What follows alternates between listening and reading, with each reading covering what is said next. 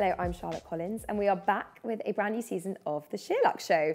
We have chats with the team, some autumn fashion with Polly, delicious dinner inspiration with Summer, a new come shopping with me, and lots more. Now, it's not exactly a normal show this week because, of course, it has been a week since Her Majesty Queen Elizabeth II passed away. So I'm here today with Heather, with Laura, to reflect. We're going to reflect throughout the show on everything this week has seen, what it's felt like. I mean, welcome both. There's just so much to dissect, really, isn't there? What has been your kind of overriding, I mean, there's probably not one emotion for any of us, but your overriding feeling or overriding emotion, Laura? I think after yesterday, seeing her coffin be leaving Buckingham Palace, I felt so proud to be British. The fact I felt so lucky that we had her for all that time. And it is sad, but she also lived an amazing life, and I feel like she must be really tired and ready for a little sleep. And yeah, it's my overwhelming feeling, I guess, is being proud to and lucky to have lived through her reign. And I think for loads of us, that feeling of that's a surprise, right? Like that's not something that we felt for quite a while in this country, and sometimes it takes something like that, doesn't it, to kind of, I don't know, remind you of why it's great to be British or whatever. 100%. Like even, I think what's really got me actually, like I've been, I wouldn't say numb throughout the whole thing, but I've just felt like really odd about it. Like obviously very sad, but just kind of like, I don't know, I guess it maybe a bit of disbelief in a way, because like you say, she's always been there. And also just like interested in what comes next and all the processes. It's been fascinating to kind of learn the protocol for everything. But I think from yesterday onwards, just seeing everyone queuing up to go and see her as she lies in state, that's what's really got me. Yeah, like, has it? That's been the thing. Yeah, like just how much people care and what an amazing thing it is actually to go and do. And, you know, they've planned it all to perfection. Like yesterday was unbelievable. Yeah, it really was. The music to me was just those, like the drums when they left, and then the choir as she ended. And the actual death march. I'm getting goosebumps just thinking about it. It was amazing. It really was. I think she'd be proud. She would be proud. Are you tempted to go? I watched the news this morning, and they've kind of got almost like a live stream, and they have actually online got live streams of everyone waiting. It's definitely made me way more tempted. Really? 100%. I don't know, it does feel like, you know, it's probably an 8-hour queue, but we can do that. Yeah, it's part of history. Yeah, it's true. It feels like everyone's very jovial in the queues and kind of like sharing memories. And then I think as soon as they're in Westminster Hall, it just obviously takes on a very different atmosphere, and it looks like, like quite an incredible sort of emotional thing to do. It's weird to ask kind of what a favourite moment has been, because, you know, favourite is a weird word to associate with what's been going on. But exactly as you say, Heather, I think for so many of us, it's just been so interesting. It's been, you know, it's a piece of history, and there's all these things happening that we didn't know about. I mean, what's been your favourite part so far? I think we've seen so much of her formality and the role that she's had to play, and I think that has become, I guess I've realised it more now she's died, of what she actually did, like the duty that she did to every single day of her life.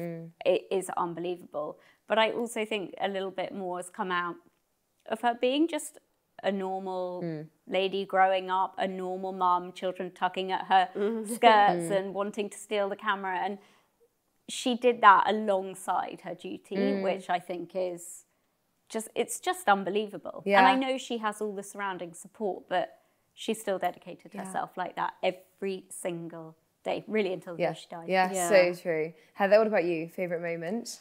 It wasn't a favourite moment, but I think it's the one that really sort of got me early on. It was the day after she died, so last Friday, and I was just amazed, and I am with all the royals, you know, how quickly they've had to just sort of get into like, right, we're in business mode and we have to go and do this. And it was when, King Charles arrived at Buckingham Palace, just come down, you know, hours after his mum had died, and they'd been in Scotland, and he sort of arrived out, and straight away he was out there shaking everyone's hands, and everyone was shouting "God Save the King," and that kind of really got me. I was like, wow, he's had like no time at all to kind of process this, and now we happening. we took the children to the palace on Sunday and sort of had a string of luck where we ended up right at the front, and the police started to clear the way, and they said the king is arriving. So cool. And there was this real sense of excitement for him coming, and it felt like within the sadness, it was kind of excitement for what's to come as well. And yeah, it was great. Yeah. Yes, it's been a real kind of dual thing of and trying to find the respect for the Queen, but also kind of giving Charles that space. And it feels like as a country, we've done that really well. And every comment about the Queen then kind of ends with God Save the King. And it kind of, the balance really is there, isn't it? You went down there, you had that experience. Heather, have you kind of physically gone down there? No, there being Buckingham Palace. I didn't, although my boyfriend was there when it was announced by accident, because we'd gone out for dinner in Soho, and he happened to walk past the palace, and he was like, oh, you know, there was a crowd there anyway, because people were suspecting, but the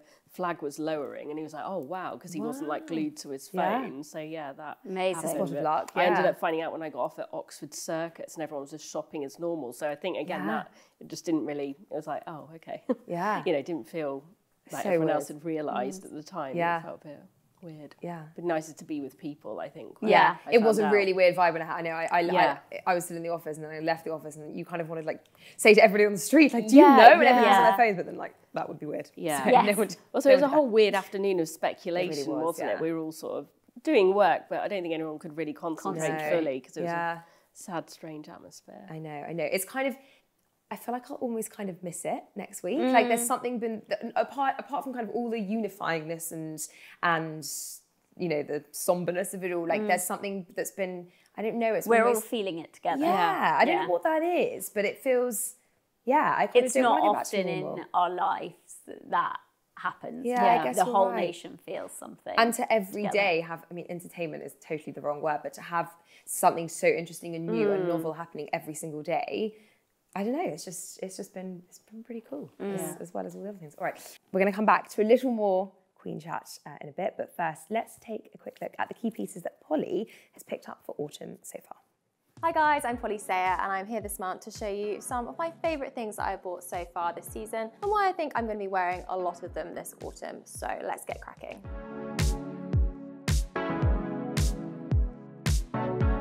Okay, so my first thing that I'm going to show you is this pair of silver leather trousers. It's a bit of a curveball, but I think, stay with me here.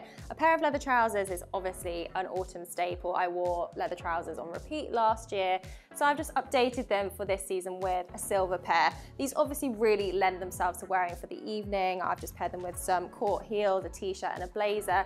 But genuinely, I think I'm going to be wearing them with a pair of trainers and a jumper for the weekends as well. They're a really buttery soft leather. They're kind of like slightly longer 90s shape as well. A nice high waist, a straight leg, which I absolutely love. Just feels really modern and contemporary. They're from Zadig and Voltaire. They are not cheap, I won't lie to you, but flipping hell, I love them. So I think I'm gonna have to keep hold of them. So my next item is this incredible jumper from Reformation. Now, Reformation are really known for their dresses, particularly in the summer, but I was really surprised, pleasantly surprised to see when I went into their store that they've got a really incredible selection of knitwear as well.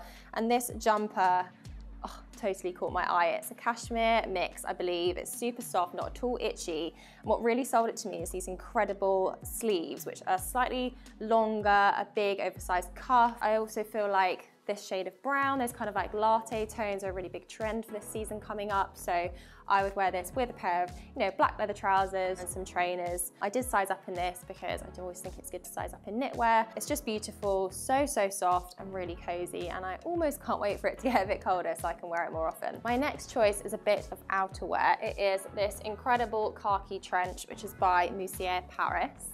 A trench, as we all know, is a bit of a transitional autumn staple. I've got a couple in a kind of classic stone colour, and I wanted something that was just something a little bit different basically, and I saw this incredible green one and something about it really caught my eye. The fit is amazing. That green, I think you can kind of treat like a neutral as with a traditional trench. I wear a lot of neutrals kind of day to day, and I throw this on and it just feels a bit more lively and a bit more interesting. It does come up quite oversized and the length is amazing. It's super, super long. I always love a coat to be nice and long personally, especially when it comes to a trench. It's a nice mid-weight material as well, so it is really good for right now, but I feel like you could layer that up over knitwear once it gets a little bit chillier. Next up is a pair of jeans. So I've kind of fallen out of love with denim over the last few months. I just couldn't find a pair that made me feel really good. I tried on a lot of pairs, I'm not gonna lie, and then I came across these, which are from Redone. Again, they're a kind of investment price when it comes to jeans, but I felt that, you know, if they make you feel good, then it's sort of worth it. I wanted a longer length, 90s style, a slightly slouchier fit, not too baggy. I tried these on and they completely fit the bill. The length is amazing. I love that slightly raw hem. The wash for me is perfect.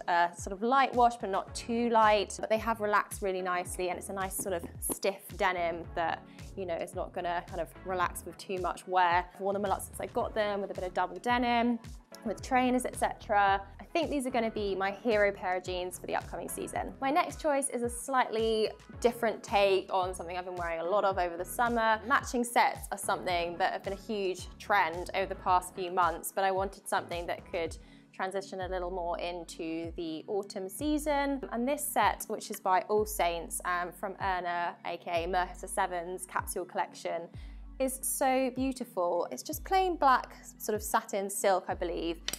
But what I love about it is it's got this kind of contrast stitching on there, which just makes it feel a little bit more elevated, and something that I would wear with trainers in the daytime. But I'm going out tonight, for example, I'm just going to chuck on a pair of Gucci slingbacks with those, maybe add a red lip and slick my hair back, and it just feels like evening ready without being overdressed, basically.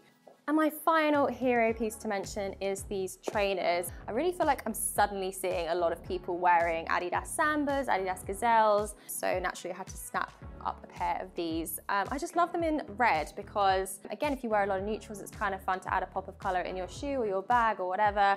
These just make my outfits feel a bit more lively. I've been wearing them with my slouchy 90s jeans. I wore them today with my black leather trousers and a jumper. Just feel like I'm gonna get so much wear from these, and they're perfect for now when it's too rainy, too wet for a sandal, but maybe not quite boots weather yet. And those are some of my favourite autumn buys so far. Let us know in the comments if you're buying anything similar, and I hope this has given you some inspo. See you next time.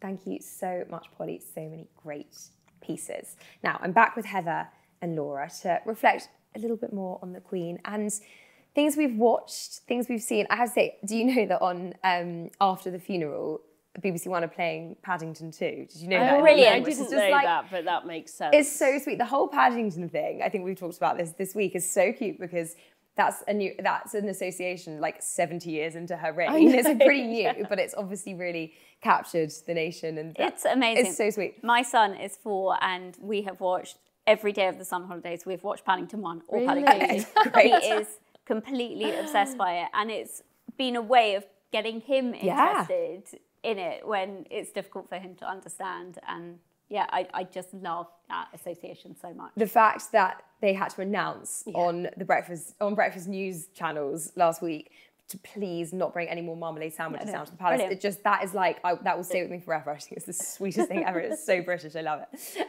Anyway, so other things to watch. Paddington is like, maybe you do want to watch Paddington and feel that bit closer to the Queen.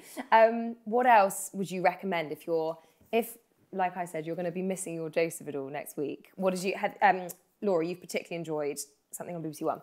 Yes, remind me of the it's actual called name. A Tribute to Her Majesty the Queen on iPlayer. Yeah, it was brilliant. I just watched it. As you said, everything's been rolling and just inspired me to watch a bit more. I'm just completely fascinated by her life. And it just takes you through the ages of her life. And more than anything, it highlighted to me how much she crammed in those sort of last few years. Wow. It's just unbelievable. You know, the weddings, the Jubilees, just she has just done, you know, Ireland, she's just done so much and just still kept pushing for change and uniting people until the very end. Yeah. It was really amazing. And her outfits to look at throughout as well I really enjoyed that. Yeah, fun, love that. There's a quote here, I assume it's from that. saying, we're all visitors to this time, this place, we're just passing through. Our purpose here is to observe, to learn, to grow, to love, and then we return home. Yeah, that was not from the documentary. I just read that somewhere, and it really kind of struck a chord with me of, well, I mean, how fragile life is, really. She was lucky to have so many years, but we're just passing through, and look what she's left, and didn't she do a good job? Yeah, there's that quote, obviously, I mean, the much used quote now, that grief is the price we pay for love, which is her words, and it's just like, it just kind of makes everything make sense. I don't know, there's something about those words that really kind of clicks life into place a bit, and she was pretty wise as well. She was so wise. Yeah. Heather, anything that you've loved watching? So I was a big fan of The Crown. I know you weren't so much, but it has made me like, well, yeah, maybe I'll watch a bit more of that. But no, there's also, I haven't seen it yet, but it came out earlier this summer. It was a film called Elizabeth, A Portrait of Parts, I think that's its name.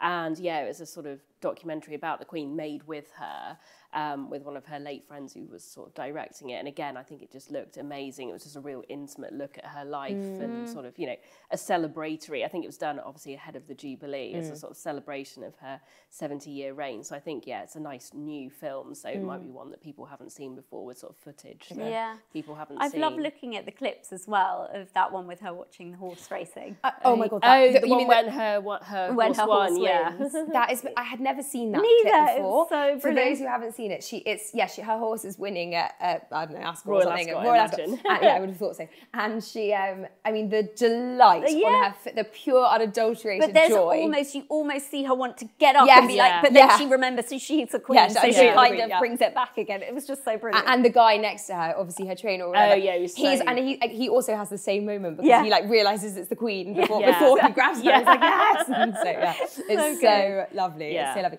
I also, in terms of funny moments, I love the story that Theresa May told in Parliament. All the kind of former prime ministers and kind of important members of Parliament got up and spoke and kind of said nice words on Friday, I think it was last week, and she told a story about. I mean, it's just a little story about dropping cheese at a picnic and picking it back up and kind of hoping nobody saw her and putting it back on the plate. And she looked up and she realised the Queen had seen like the whole thing. But she tells it it's really worth trying to find the clip because she actually, who knew, Theresa May, hilarious raconteur. She tells the story really well. There's a lot of laughs. And it's just, there's been lots of lovely stories about her kind of wicked humour and her sense of fun. And the Britishness of it, the one with her and David Attenborough when they're looking at the sundial. Oh, I haven't heard that. Yeah, it's just so good because they're going around, I'm not sure which palace it was, but they're in the grounds of one, and he sort of makes a comment that the sundial is in the shade, and they just have this moment. It's such a generational thing as well, the two of them together sort of mimicking about how somebody has been stupid enough. Oh yes, I do know this, yes. And at the end she goes, do you think we might move that? I love that. Amazing. What a legend. So many lovely memories. All right, we will be back shortly with more. But first, take a look at a delicious autumnal supper from Sommer. Perfect for when the nights start drawing in. Oh, I had my first pasta evangelista. Evangelist? Evangelista? Sounds like Linda Evangelista. Pasta Linda Evangelista, special edition. They should do a Linda Evangelista special. They should. Yeah. They should collab. Oh my God. Yeah. It was just a fresh pasta ribbon. To be fair. Hang on, with what? How do you say that spicy sausage? Nduja. Nduja. Whatever. Nduja. That one. It was lovely.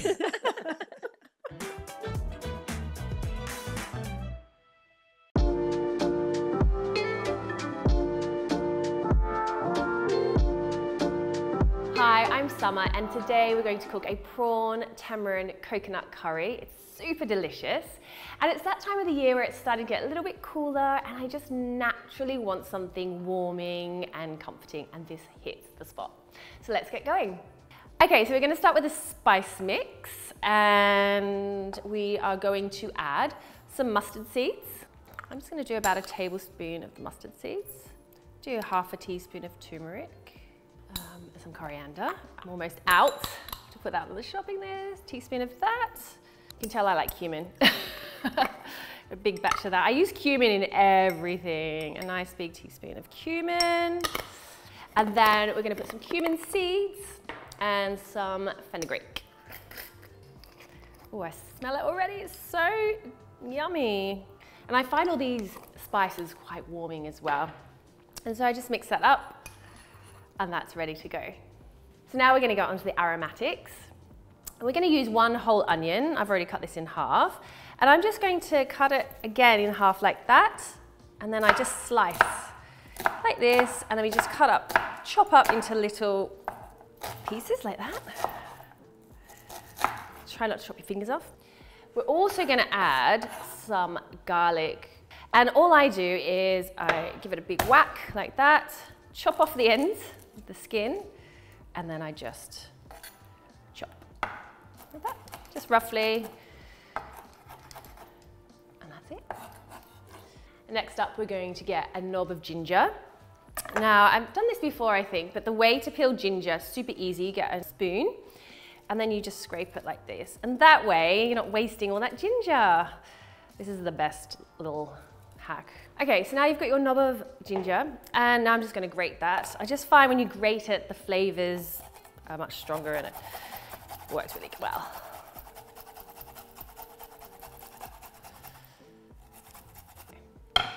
Okay, so that's done. Let me take you through my aromatics. I've done a bit of prep.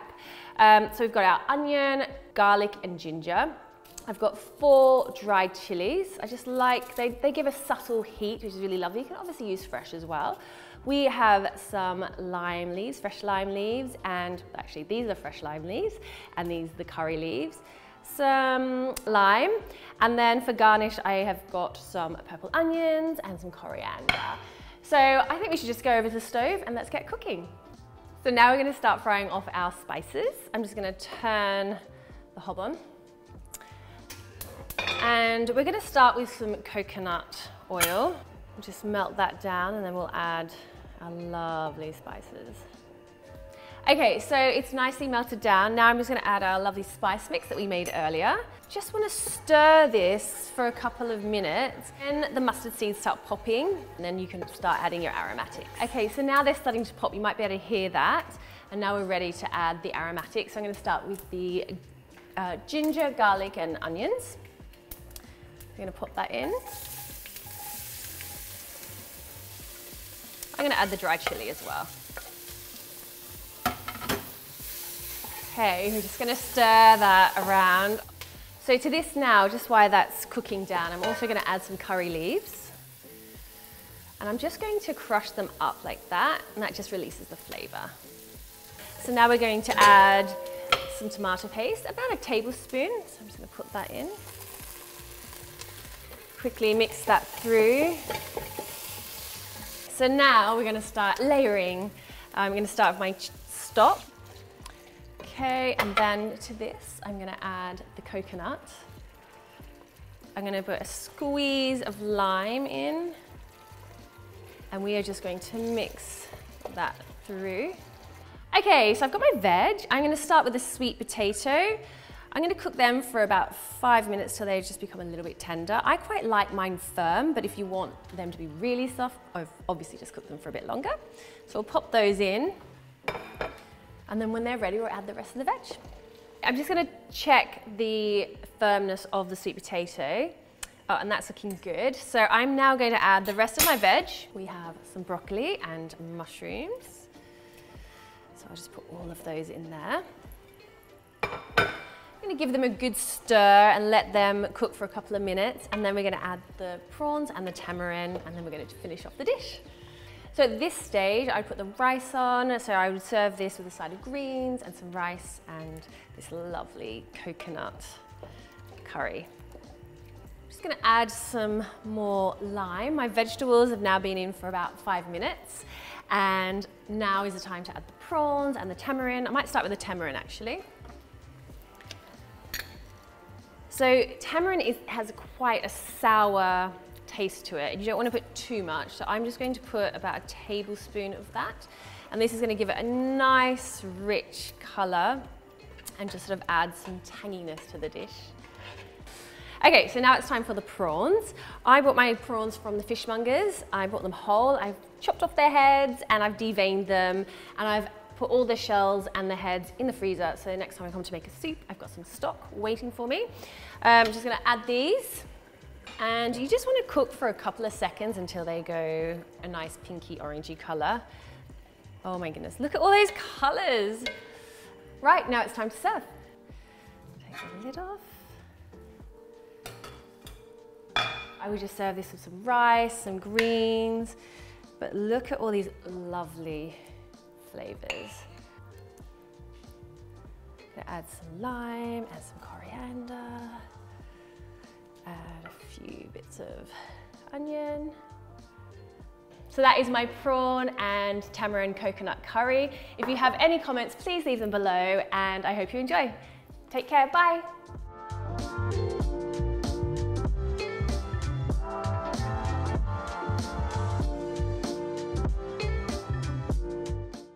Thank you, Summer. You always manage to make it look so easy. Right, I'm back with the team now, and we have to talk.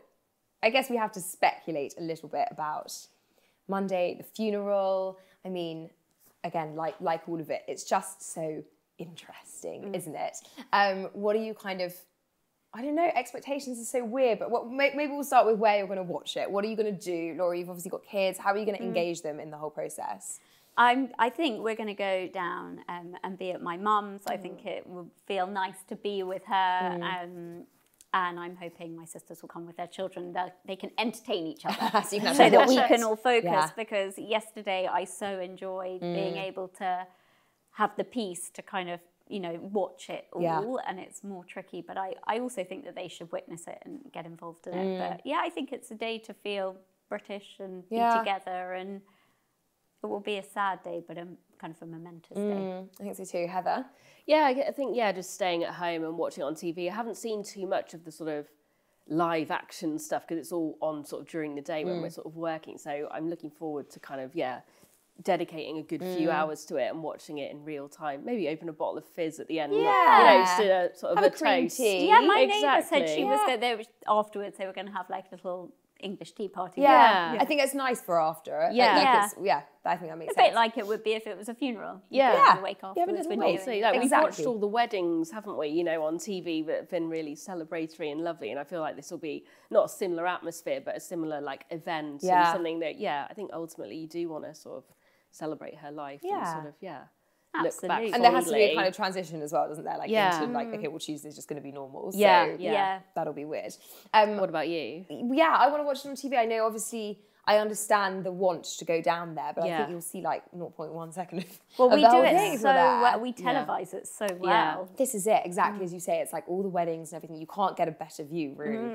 And they're predicting however many people, I think millions were mentioned at one stage, but I don't know how true that is now. But a lot of people are going to be around. I think it's really nice to have gone and done, like I went and saw the flowers on Tuesday this week, and I think it's really nice to have said, I've done that, but I don't feel the need to kind of go and physically be part of it anymore. I mean, the queue is like, no thanks, not for me. I'd rather just observe it on TV. I think I'm with you. Yeah, and you can kind of, that way you can, I don't know, I've just been a junkie for it all, so I really want the kind of full 7 hours of it. But you get the commentary, don't you? You get the people who know what's going on and have been there with their anecdotes and explaining what's happening and why. And I think that's quite who's I love who. that part. Yeah. The thing to do is Ben's dad, my husband's dad, always takes a little radio and an earpiece to football so you can listen to the commentary. So maybe one should do that. Like you should take your, listen to the radio whilst in the queue if you feel like doing it. But I think TV is probably the best place for it. I mean,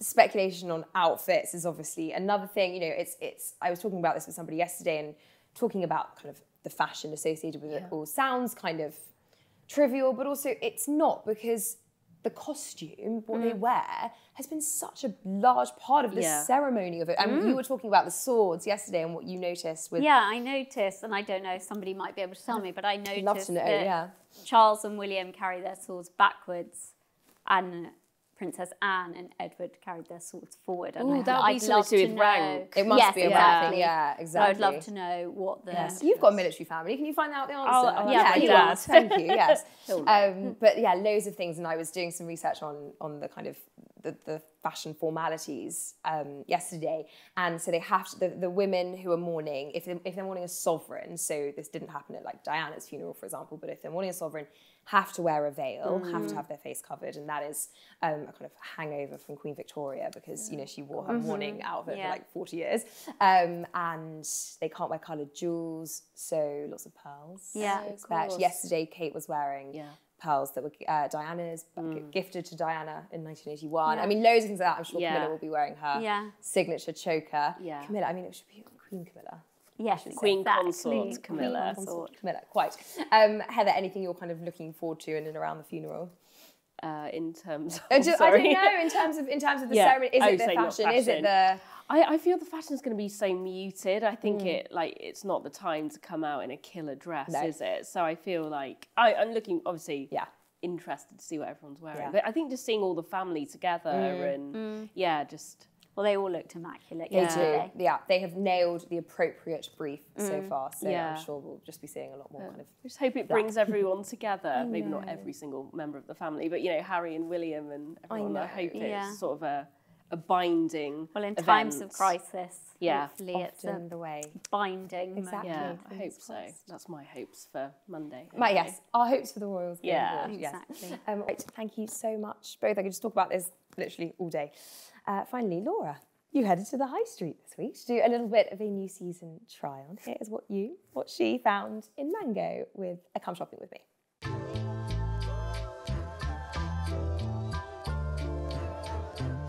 Hi, it's Laura, Managing Editor of SheerLuxe, and I thought as we head into the new season, I'd pop along to the high street and head into Mango to see what's new. So, let's go.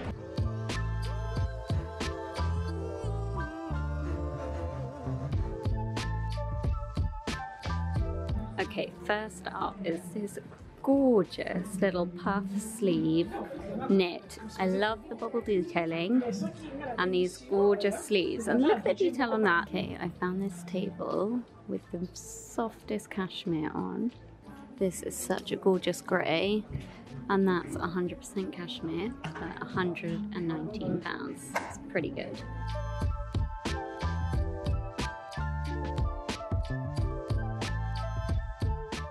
This is such a classic and so good for the transitional period. Okay, pretty pleased with this find. This is pure leather and such a great price. So amazing, you can find these things on the high street. What a selection of goodies. Okay, first up is this super soft with this lovely gentle V. Really nice loose fit, not too bulky, so will fit under coats as it gets cooler. It's a great find so far. Okay, continuing with the knits.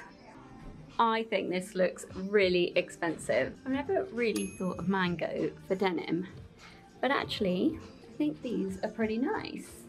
Okay, I might have found my favorite. This leather skirt with this gorgeous slit feels super luxe. Just the right amount of slit at the front and for under £200. Next up are these cool, slightly smarter take on a pair of dungarees. I love that the slimmer leg means that you can wear them with a pair of heels.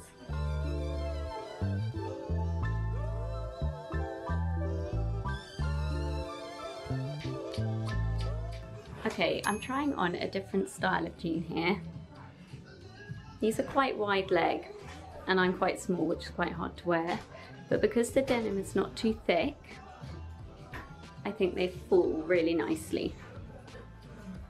I've styled them with these really sweet little ballet flats. These are the softest leather and 35 quid. Absolute steal. I love this oversized striped shirt, really nice for the office, always better oversized, and I've teamed it with these black slim leg, sort of a cross between, they're a thick legging, but they're actually really nice.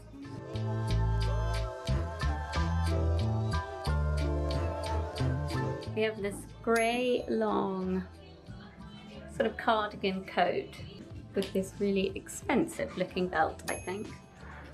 Really cozy as the days get cooler. One thing Mango do really well is trenches. I already have one of theirs and I love this kind of little more oversized version with this really sweet shoulder detail and big lapel. And I think this looks like a really expensive piece to find on the high street.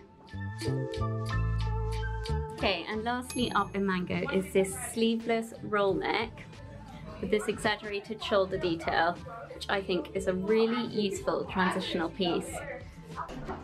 Okay, there you have it, my 3 faves from new in at Mango now. That's it from me for now. All products will be linked in the show notes below. I hope you enjoyed that. Happy shopping, and I'll see you soon. So that is it for today. Thank you so much to Laura, Heather, and of course Polly and Summer. We are back on Tuesday with new season fashion with Anna Bromelo, a roundup of the best beauty advent calendars out this year, an interview with a hair icon, and a very special new launch. In the meantime, we would love it if you could comment below, give us a thumbs up, and do subscribe if you haven't already. Have a wonderful day wherever you are. Bye-bye.